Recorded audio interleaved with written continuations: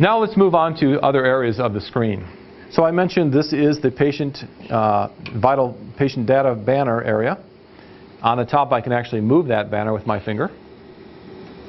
This is the graphics area, mode setting area, primary settings area, and then you have an icon area, a constant icon area. And so under that area we can change a number of things as well.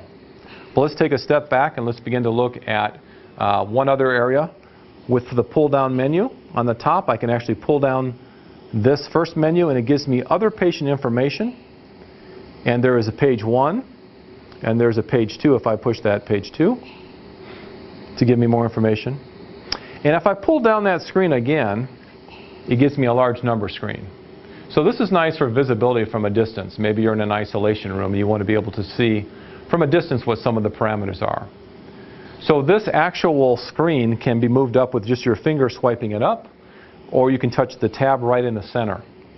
So I'm going to go ahead and move that out of the way. And that is what we consider our large number screen.